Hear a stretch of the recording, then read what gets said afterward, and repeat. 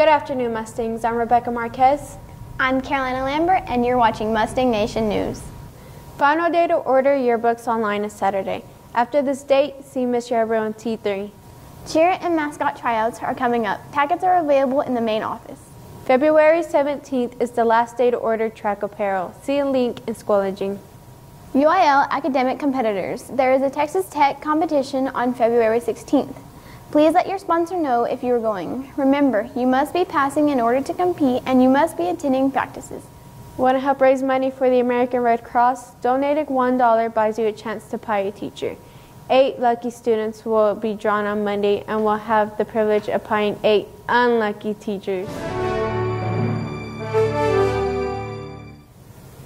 On January 21st, 1977, President Jimmy Carter grants an unconditional pardon to hundreds of thousands that evaded during the Vietnam War. 90% of these young Americans went to Canada, who were welcomed as immigrants. On January 22nd, 1998, in Sacramento, California courtroom, Ted Kozowski pleads guilty to all federal charges for a 17-year campaign of package bombing, earning his nickname the Unabomber. Kozowski killed those he thought represented an over-technological society, killing 3 people and injured 23 others. On January 23, 1957, the first Frisbee is produced by toy company Wham. The Frisbee began in Bridgeport, California. William Frisbee opened a Frisbee pie company where nearby universities would throw the empty pie tins to each other while yelling Frisbee. January 24, 1848, James W. Marshall discovered a gold nugget at Sutter's Mill in Northern California, this leading to the gold rush of 1859. Marshall gave the nugget to the U.S. Army in San Francisco, California. On January 25, 1840, an American naval expedition under Charles Wilkes is the first to identify Antarctica as a new continent.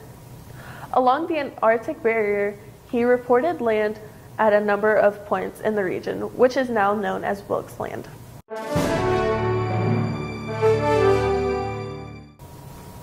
Seniors, as a reminder, you are required to be CPR certified in order to graduate. This is a state requirement that must be met. See Coach Wallman or your counselor for details. Are you planning a promposal? Make sure to video or take pictures to be featured on Mustang Nation News or in the yearbook. Email videos or pictures to a journalism staff member or Mrs. Yarbrough.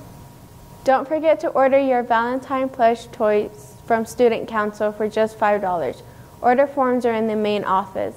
That wraps up today's announcements. I'm Rebecca Marquez. I'm Carolina Lambert. Have a thriving Thursday. And stay Go Mustangs.